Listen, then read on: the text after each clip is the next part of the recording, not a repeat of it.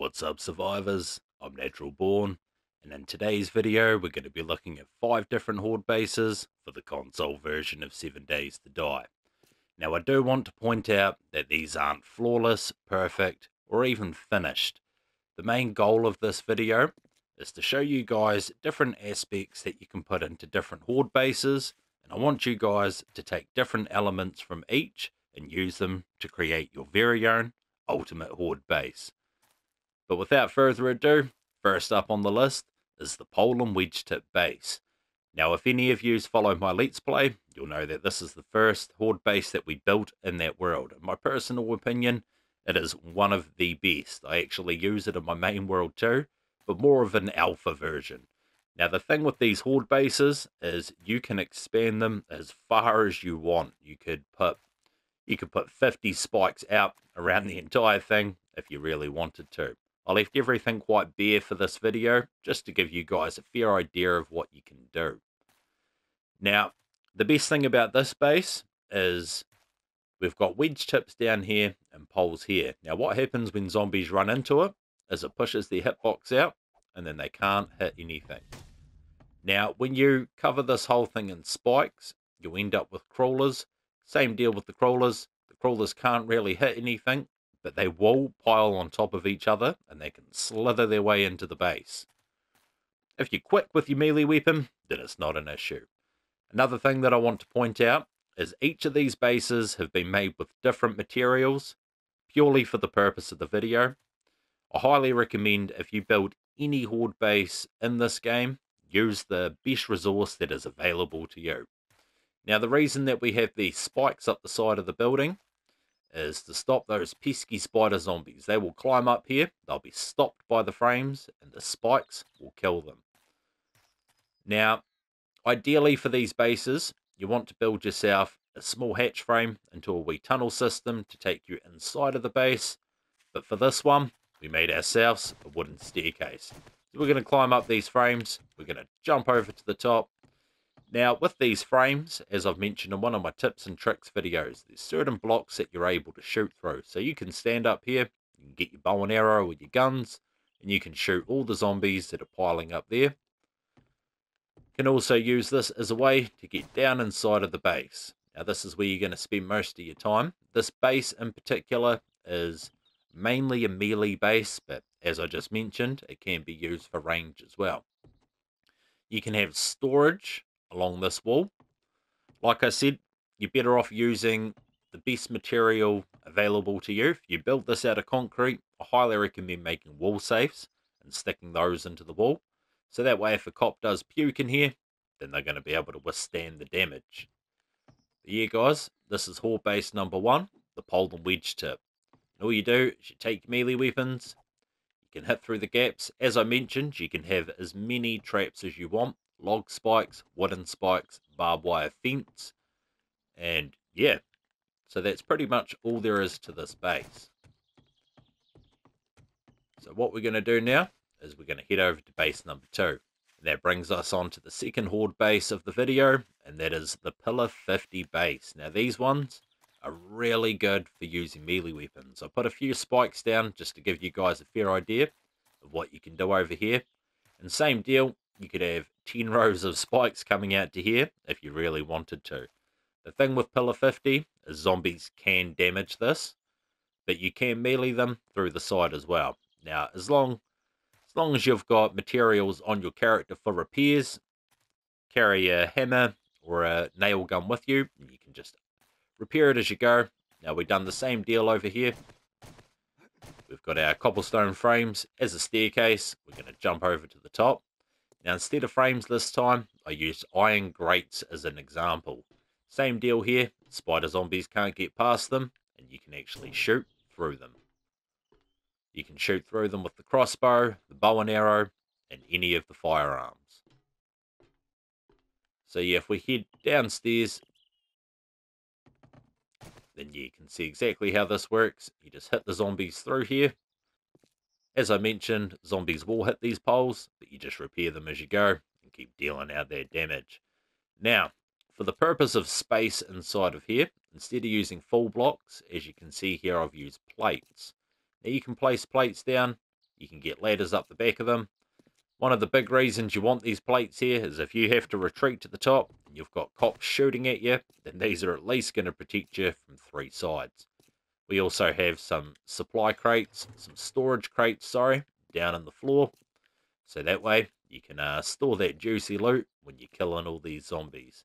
Now these 2 horde bases here are really good for collecting all of the loot that you may get. A few of these other bases, they don't work as well when you're trying to collect all of the loot, but they will definitely keep you alive.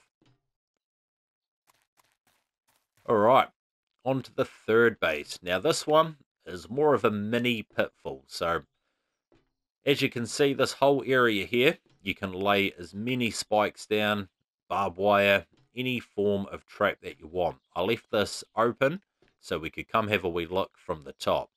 Now as you can see, this is 5 blocks deep. We have some spikes down here that are upside down. Zombies are going to fall on those spikes. We will be on the inside. Now the way that we're going to get there is we had to dig a tunnel for this one. So we're going to open up the hatch frame, get down into the tunnel, and yeah, so what happens is the zombies will run in here, they'll fall down here onto the spikes. Same deal as pillar 50. Now as you can see, these ones are made out of iron. Unfortunately, that block is not available to us in survival mode. But as I mentioned, all of these bases were crafted with different resources. This one's made out of iron.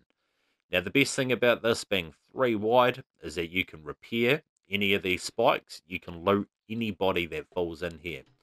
Now I personally like this style of base to use as a screamer farm. You can load forges up everywhere, turn them on. Screamer's going to fall in. She's going to call in a horde. And you just let that horde keep piling in. And you just deal with them as they fall in. Now another thing that you can do is you can break out, a couple blocks there. And you can start digging yourself extra rooms. So, you could have doors. This can be your combat area. Because obviously you will have infected police officers fall down here. They will be spewing through the bars. You want to take them out as quick as possible. You don't want to have your workbench and all your storage sitting here. You can put storage in the floors. You can put it in the walls if you want to. As I mentioned, you can dig extra rooms and have all of your storage in there. But yeah, so this is the mini pitfall. And yeah, like I said, I quite like these ones for screamer farms. This is something that I'm contemplating building in my Let's Play world. And using that as a screamer farm. But we're going to head back upstairs onto the 4th horde base. Can we make the jump? Oh, lucky. Alright. Now, this style of horde base, as you can see, zombies will run in here. We've actually had an animal fall in here. Zombies will run in here. They'll land on the spikes. And you'll shoot them from up above. Now, if anybody builds this one, I recommend building it in 1 block more. The reason that we have a big gap there is because it can't handle the weight. Now, I've got this staircase here. Zombies may be able to path back up it, but they will probably turn around and run back in. The main reason, so we can get down here, we can harvest any loot, we can repair any spikes, and we can just pick our frames back up, and then back up the top. Now this here is the wooden fence. As you can see, we're in Navisgain at the moment. We're in my creative world. But in my main world, this is where my main base is. And something I've noticed with these wooden fences is zombies can't seem to break them, can't seem to jump them. They just get stuck across them. So we've got those covering up our ladder. We can climb up our ladder and get up the top here. Now, with this middle section being open, I highly recommend being careful. You do not want to fall down there because, yeah, you'll be pretty much as good as dead. But these here are upgraded iron grates. Same deal, we can shoot through them. Now, I suppose the bonus with having the hole here is you can throw pipe bombs and Molotovs down there too. Now, when digging a base like this, you don't have to upgrade all the walls to concrete. All you need is your poles coming up. They don't have to be 4 wide either. Like I said, I built this one a bit too wide. Had a few problems when I was putting down the grates. But it worked out well in the end, because like I said, you can use this for explosives. Just chuck them in there.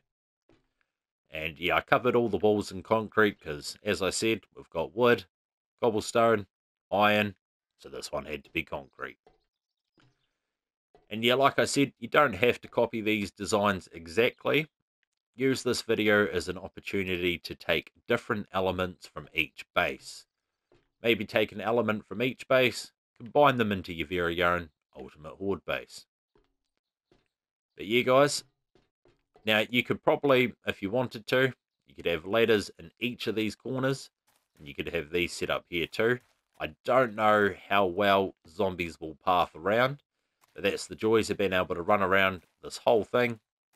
You could also pop some grates around the sides here. I didn't actually do that, but I should have, because that's going to stop spider zombies from climbing up. You could also even line these with barbed wire all the way to the top. Now, last on our list is the floating horde base. So anybody who does follow along with the Let's Play, this is pretty much a smaller version of what you're going to see for the aerial assault base. Now the trick with the floating horde bases, as you can see here, we have plates. And what happens is you can walk straight through these. Now ferals, being 3 blocks high, they're probably going to get stuck on one. But providing you're running around up here, they're not going to stay in that spot for too long. They're going to be trying to get to you. Now, the thing that I like about this base in my Let's Play, I will be covering this entire bottom section with landmines, all of that good stuff. We will actually leave certain holes open where we can throw pipe bombs through, shoot rocket launchers, all of that good stuff. Use the same trick here with the fences. So we can jump over, we can get to our ladder, we can climb up the top. Now, if we need to, we can shoot through any part of this base. Now, the best thing about this base is you do not need to have iron bars up here. You could have full blocks. You could build yourself a floating castle if you really wanted to. Then you could hide from the horde. Providing you don't have cops that can see you, then they won't be spitting their spew at you. But yeah, as I mentioned, same with the frames, same with the iron grates, same with the upgraded iron grates, and same with the iron bars. You can shoot through all of these. So this one, as you can tell, is not a melee horde base. It is purely for ranged. You know, you could pop a bit of storage right up there in the middle. I probably wouldn't put any storage on the outsides, just in case you have cops spewing at them. But yeah, you could pop a storage chest right here. You could load that up with ammo.